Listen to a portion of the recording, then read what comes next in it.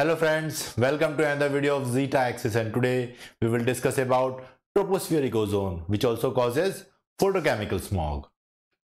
So we have seen in our previous videos that the ozone is mainly concentrated in stratosphere, and here it acts as a blanket against the UV rays. It absorbs the UV rays, while in the troposphere it acts as a pollutant.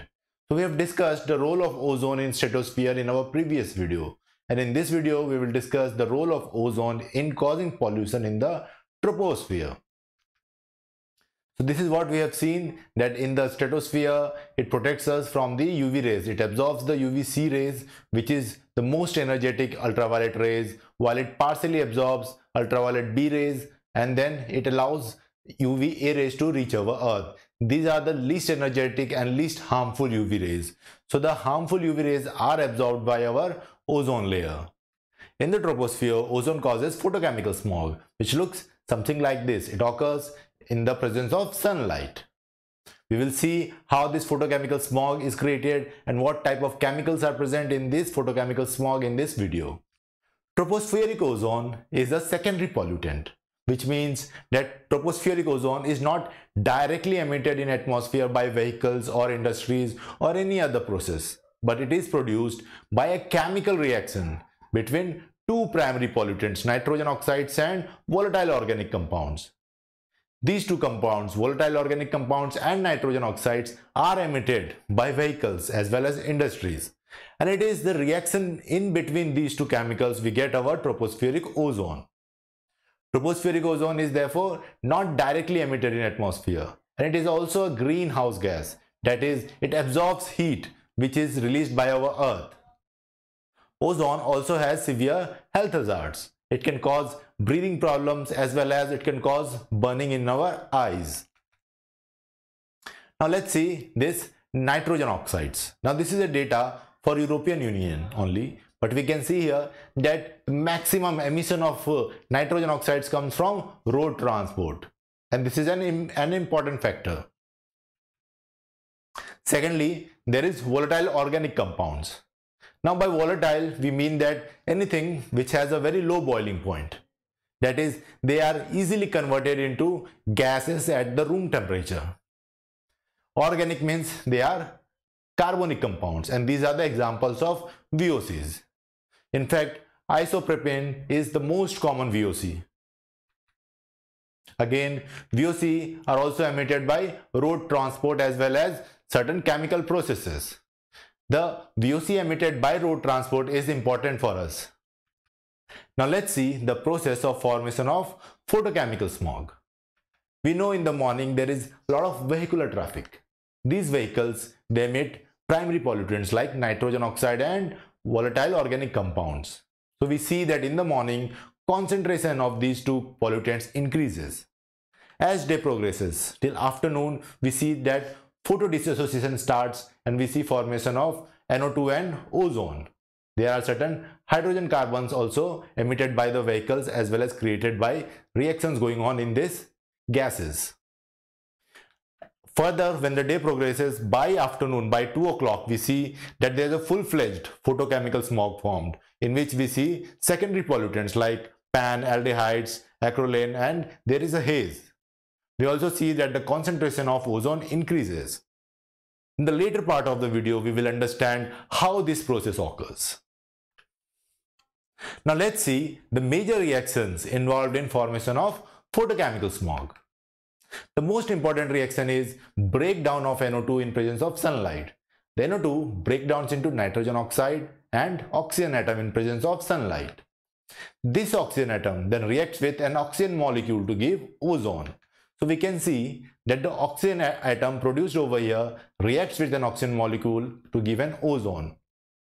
Now this ozone and NO, nitrogen oxide, they react with each other and they give us nitrogen dioxide and oxygen molecule. That is, these two molecules are returned back to atmosphere. So we can see that whatever was used up in reactions over here is again given back. So this is basically a cyclic process where we can see that these set of reactions, they produce ozone. And then the outputs of this reaction, they again react with each other and they destroy ozone. So this is kind of a natural balance. These reactions create ozone, these reactions destroy ozone. So the level of ozone is maintained in the atmosphere. But when we see that there is VOC available, this reaction will stop. And we will see that this nitrogen oxide will react with VOC instead of reacting with ozone. Now these two reactions will give us NO2 as well as certain other pollutants. So in the presence of VOC, the process which was destroying ozone is stopped. And therefore, there is a slow increase in the amount of ozone in the atmosphere. And that is why the presence of VOC causes ozone formation. Here are general reactions. These are hydrocarbon radicals, and we see these are general reactions which occur over here. You don't need to remember them, but we see that these radicals, when react with NO, we get NO2, which is over here, and then we get certain organic compounds. So to understand this whole thing step by step, we will use this graph. The process of formation of photochemical smog involves long chain of reactions, which is difficult to present over here. Therefore, we have simplified the process and included the important steps so that you can understand it. Starting with the vehicles emitting nitrogen oxide and volatile organic compounds. Now these nitrogen oxides, they react with oxygen radical in the atmosphere and they form NO2. This NO2, in the presence of sunlight, we have seen that it gets dissociated into nitrogen oxide and again oxygen radical. Now this oxygen radical reacts with oxygen molecule to give us ozone. This ozone and this nitrogen oxide will react to give us NO2. So we have seen this in our previous slides. But let's see what happens when there is VOC present. When there is a VOC present over here, these oxygen radicals as well as this nitrogen oxide and this ozone, they all will react with this VOC and they will create radicals, hydrocarbon free radicals, which are very reactive. These reactions will also create some pollutants. But mainly the hydrocarbon free radicals, they react with NO2 and they give us the secondary pollutants, which are pan, aldehydes and others. So this is the basic process of formation of photochemical smog, where nitrogen oxide emitted by the vehicles, it reacts to form nitrogen dioxide, which again gets photodissociated and we get ozone. The ozone and the nitrogen oxide react to give NO2. Now these compounds which are created by these reactions, they react with VOC because VOC is also there and it is also emitted by the vehicles. So some of them react with VOC and they give us free radicals. These radicals react with NO2 to give us the secondary pollutants. And as the amount of this pollutant increases, photochemical smog also increases. So let's see how the photochemical smog is formed with respect to time from morning to evening. In the morning, we see that the level of ozone and nitrogen oxide is less. VOC is also almost constant. But in the morning, due to vehicles, we see that the concentration of NO increases. Now this NO reacts to form NO2. So therefore, we can see that there is a slight increase in NO2. But you will see that the level of ozone is almost constant. In fact, it decreases. The VOC is increasing because the vehicles are emitting VOC. Now as the day progresses, we see that the reaction between NO and ozone increases. And therefore we see slight dip in the amount of ozone and NO2 is formed. So we see that the level of NO2 increases. Meanwhile, the level of VOC is continuously increasing because of traffic. We also see that some secondary pollutants are created over here, but the amount is still less. Now when the sun is higher up in the sky, we see that the photodissociation of NO2 starts and therefore the concentration of NO2 starts to decrease. The oxygen radical which is released, it creates ozone. Therefore we see that the level of ozone starts to increase. We can also see that this reaction starts to create pan and other organic compounds. Therefore the concentration of these compounds starts to increase drastically now. And because VOC is consumed in these reactions, we see that their concentration also starts to decrease. So by 2 p.m. we see that these secondary pollutants has reached their maximum level. The ozone is also higher, while NO2 has decreased because of photodissociation, and we see that NO is also consumed in the reaction, forming secondary pollutants. Now, by the evening, what happens that because of the sun directly heating the earth, the air above the earth is heated. And we know that the layer above this air is cooler. Therefore, this warmer air rises up by evening. And therefore, it takes away a lot of secondary pollutants with it. And therefore, we see that by evening, there is sudden drop in all these pollutants. Moreover, the sunlight decreases. And therefore, the process of photodissociation stops. Therefore, there is a decrease in all these pollutants. You can see that the formation of ozone also starts to decrease by evening. So what are main secondary pollutants? We see aldehydes. It is produced by reaction of oxygen and free radicals. Then there is nitric acid in this photochemical smog, which is created by reaction of NO2 with hydroxyl radicals. These hydroxyl radicals come from water vapor in the atmosphere. So you can see that NO2 reacts with water vapor to give us nitric acid. The most important secondary pollutant is PAN, which is also called peroxyacyl nitrate, and it causes severe respiratory problems. PAN is produced by reaction of peroxy radicals. These are the peroxy radicals which react with nitrogen dioxide. So we can see that it is the reaction of these two which creates this PAN compound.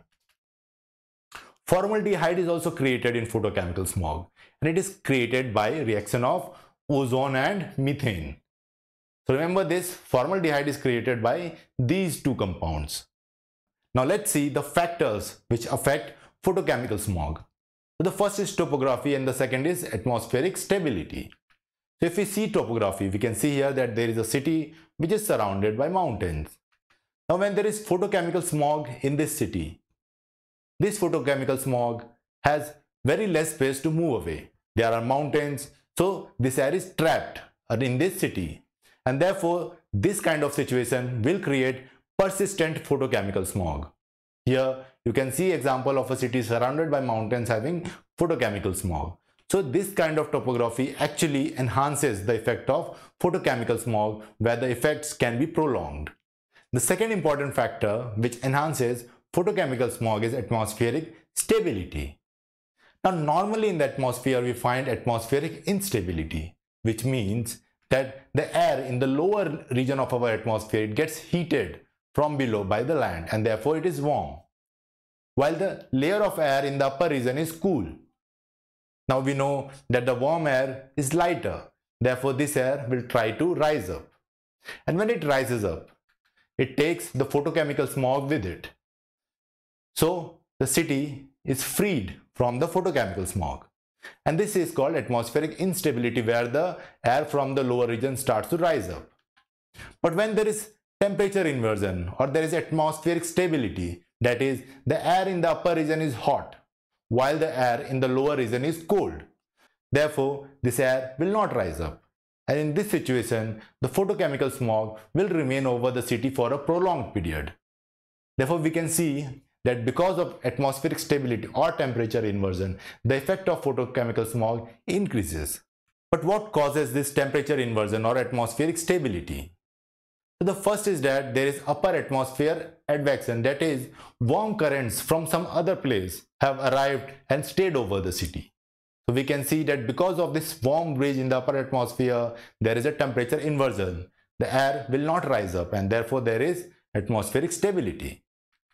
The second could be that there is advection in the lower atmosphere. We see cold current has come over the city in the lower atmosphere, and therefore this air is colder than the air above, creating atmospheric stability.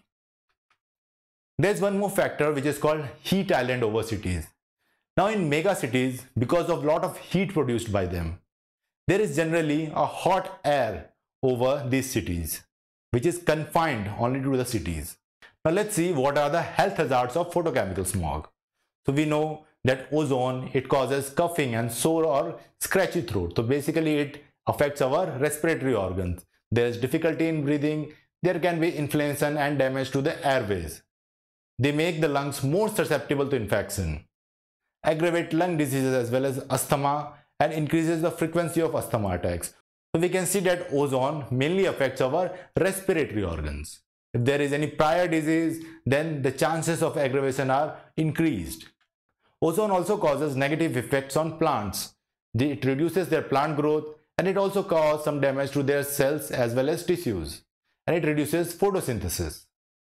Rubber is known to have surface cracking in the presence of ozone, and it decreases its tensile strength. We see PAN, which is the very important secondary pollutant. It has effects on respiratory functions of humans. It can also cause eye irritations. In plants, it causes wilting as well as reduces soil moisture content. So you can see that it affects both plants and humans in a negative way. Now let's see what are the solutions for this photochemical smog. So the most important solution is catalytic converters. We see that the engine generates carbon monoxide and nitrogen oxides. Now these elements are pollutants in the atmosphere. But if we use a catalytic converter which includes platinum and rhodium elements, so now the carbon monoxide and nitrogen oxide, they are converted into very stable gases. They are converted into nitrogen and carbon dioxide, which do not create photochemical smog and have less pollutant effects. Other solutions which can be used is fuel substitution, that is using fuels which create less pollution like CNG. Or we can increase the quality of the fuel like using Bharat Stage 6 quality fuels, which creates lesser pollution. Another solution could be better engine design. So we can create engine designs which emit less pollution. There should be strict laws for maintenance of the engines. We can see that the pollution checks are inefficient currently. So these pollution checks of the vehicles should be increased. Public transport should be promoted, and plants also help in reducing the photochemical smog. If you have liked this video, then don't forget to subscribe and press the bell icon. Please follow us on our social media handles. Thank you.